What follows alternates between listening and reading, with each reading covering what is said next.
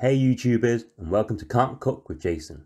Today I'm going to show you how to make Cantonese Roast Duck, which has rich and tender meat and a gorgeously crispy melt in the mouth skin. Be sure to keep watching to find out some of the secrets to making Cantonese Roast Duck that rival Chinatown restaurants and at a fraction of the price. Please subscribe, click the bell icon to be notified of my new content, and post a comment and like.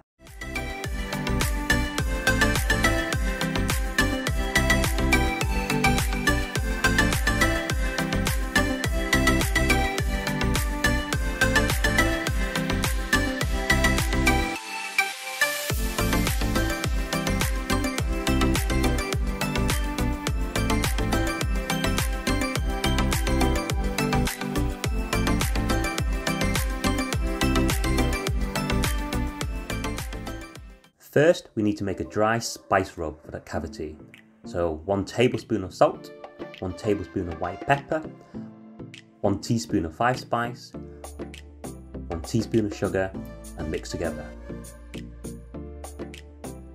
To make the marinade for the inside of the duck, 1 tablespoon of soy, 1 tablespoon of Hoisin Sauce, 1 tablespoon of Oyster Sauce, 1 tablespoon of yellow bean paste, and mix really well.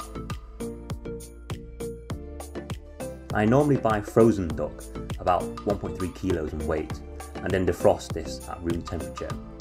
We're now going to add that dry rub into the cavity and use your hand to spread and coat all the inside with that rub. I'm not gonna lie, this feels pretty gross, but the things we have to do for a good roast duck, eh? Before I forget, if your duck has the head removed, then you'll need to use some skewers to stitch up that gaping hole. This can easily be done by securing a flap of skin across the hole. This will also be useful later on, so keep watching. Okay, back to the cavity. Now add in the wet marinade using a spoon or just pouring it into the duck. Now to add some fresh aromatics, so chuck in 3 peeled garlic cloves and 3 to 4 slices of fresh ginger. Now that we've pimped up the inside of our duck, we need to secure it to prevent it from leaking back out. So taking a skewer, slowly stitch up the skin on either side of the cavity, pulling it together and then twisting to secure, and then finally pushing through into the breast to lock it in place.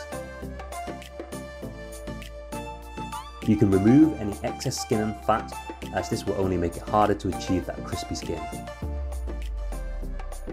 Now for the cool part. We're going to give our duck some love and attention and give it a nice bath. So add 1.5 litres of boiling water into your largest pan, 80 millilitres of Chinese Red Vinegar, and the secret ingredient, 2 tablespoons of Maltose, which gives it that incredible glossy finish without being overly sweet so it burns whilst roasting. Oopsie! Clearly I didn't use a large enough pan. Ta-da! This is much better. Once the liquid is boiling, very carefully ladle the water over the entire duck. What we're trying to do here is make the skin contract and tighten, and at the same time start to add some colour to the duck, which will darken during the drying process. Although it's out of camera shot, I attached a meat hook to the horizontal skewers that I used to secure the neck cavity earlier, which allows me to safely hold the duck up whilst ladling the boiling liquid over the entire body. Once you've ladled the boiling liquid over the duck 8 to 10 times, then it's time for the next stage, which is drying the duck. Ideally, you can hang the duck to dry for 24 to 48 hours in a dark and cool place. But this isn't always feasible, so instead, I rest mine on a rack to ensure air can circulate all around the bird, and then I put it in a fridge uncovered for that 24 to 48 hours.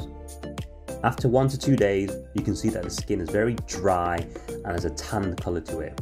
That tight, almost paper-like texture is exactly what we need if we want to achieve that glossy red finish. The next secret is we need to elevate the duck during the roasting process to allow the rendered fat to drip down and exit the bird.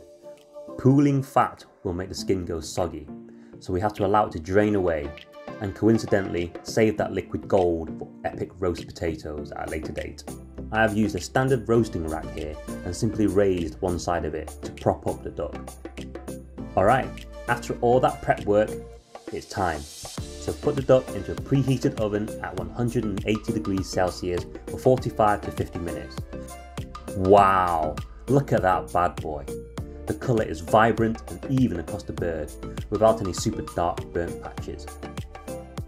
Just look at that skin, it's so tight and contracted from that water bath, and crisp from the drying process that you can see the natural crisscross diamond pattern on the skin. And just look at that polished, glossy finish, which is from the Maltose. Absolutely beautiful. Don't laugh at my invention, I call it the Duck Station 2000 and will be patenting this bad boy. Alright, joking aside, we seem to have an Amazon delivery almost every day due to lockdown, and besides making a fort for my 4-year-old, I turn one of these boxes into a splatter guard. If you're going to be chopping a duck with a Chinese cleaver, then you're likely to turn your kitchen into Thunderdome without something like this. So there we have it, an absolutely sumptuous, rich and flavoursome roast duck with super crispy skin that is to die for. Serve this with some soft, fluffy rice, and if you're feeling extra indulgent, then dare I say, with a side of roast pork belly and tar seal, for the king of the Chinese 3 roast meats.